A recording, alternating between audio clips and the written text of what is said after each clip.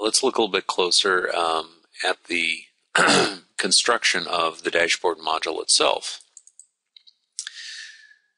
The dashboard module in its constructor here has a reference to the Unity container. And I haven't shown you any code where I actually go and try and create this dashboard module. The only other reference we had to it was in the bootstrapper here. Let me go ahead and I need to uncomment my reference to my dashboard. And down here, need to add my references to my dashboard and also my infrastructure that I created, so that when I comment this, my references will work. So my dashboard module, which is that class within the dashboard PRISM demo dashboard project, is declared here a module and added to the catalog.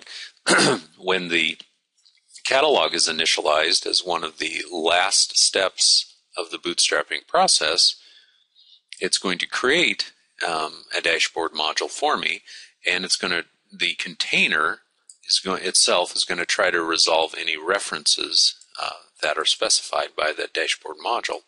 In this case, I added a dependency on the Unity container, so the container itself is going to pass a reference to itself into this dashboard module and allow us to capture that and use it again for our purposes. So during the initialize method, I am able to use the container to be able to resolve references. Once again, I mentioned that we've got a very good video in the references and an example of a very good book that talks about the use of containers. I could here have just said newed up a new dashboard controller and assigned it to the controller, but I chose to show you an example of how you might use a container to resolve a reference here in this instance. So we're adding a dashboard controller. What's that? If that's another class that we have here in our project for the dashboard. And if you recall from our slides, a dashboard controller is going to act to receive messages and load views into regions for us through view injection. So creating one of those is one of the first things that we do in our initialization method. The next one is to take care of any view discovery, anything we just do automatically as far as assigning views to regions. And in this case, we're going to be placing that dashboard tab into the body region. We do that by getting a reference to the region manager and then telling the region manager, please register the following view with a region. So we look at the header region. In this case, we're sticking the application header in the header region, and then down here we are sticking the dashboard view in the body region. So that's going to take care of two things at once. It's going to add our application header, it's going to add our dashboard view, and it was easier to just sort of include application header in with dashboard. That's the only reason it's included in here. I've had questions before of why not create a separate module for the application header. It was just kind of overkill for this example here. So by registering once again with the region manager a view with a region, when the shell loads that particular control that is marked as a region, PRISM will go find any view that's already registered with it and inject it into that region. And then lastly, in our initialization method, if we're in a debugging step, I get a reference to the logger and log the fact that the module, dashboard module, has been initialized.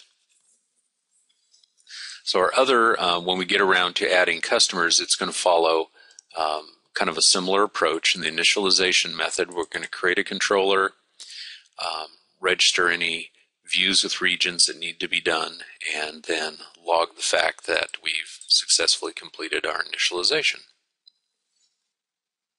So let's look at the dashboard controller. If you recall, the dashboard controller is going to work mostly with views and regions to inject views into regions.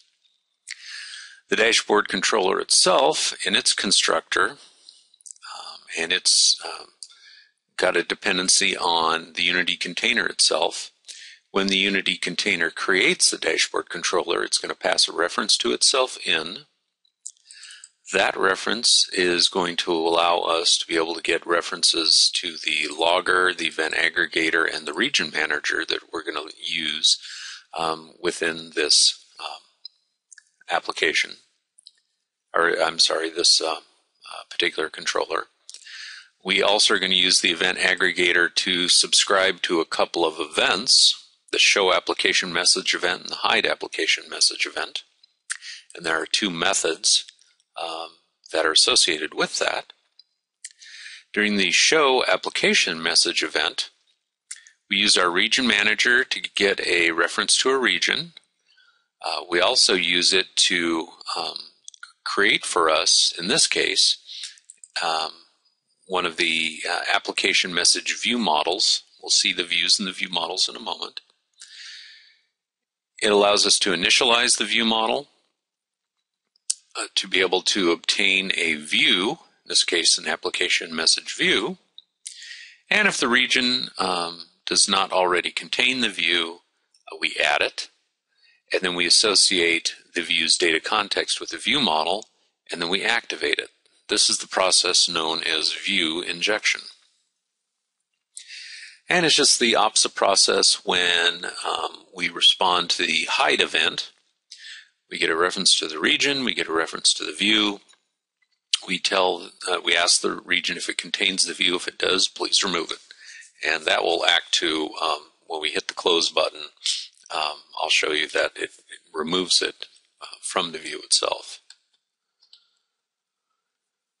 So we have, as you can imagine, we've got a dashboard view, which is going to be our content of our tab control, which has the welcome to Denali Outdoors and some Ipsum Salorum, just general content. We've also got our application header view, which contains our image and it contains our text for Denali Outdoors. We've got our application message view, which is going to display whatever message we send to it and then contains a close button. Very simple. That's going to be our modal dialog. And we've got view models in our view model folder to be able to back up a couple of those.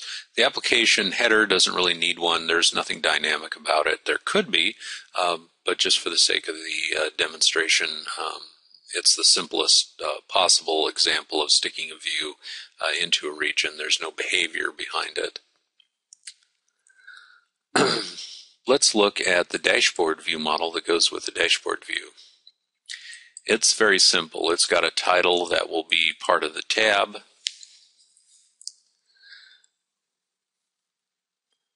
But since it wasn't injected, we can look at the dashboard view itself to see how it is associated with the data context.